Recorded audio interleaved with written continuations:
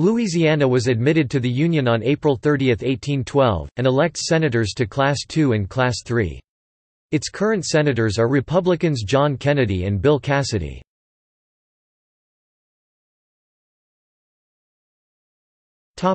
List of senators.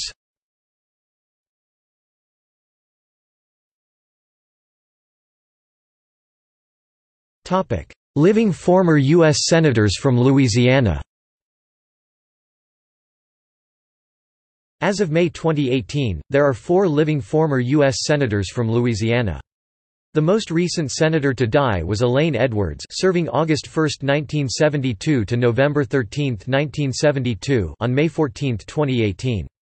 The most recently serving senator to die was Russell B. Long (1948 to 1987), who died on May 9, 2003.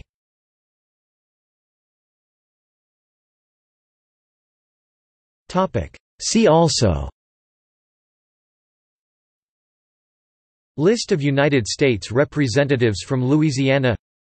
United States congressional delegations from Louisiana. Notes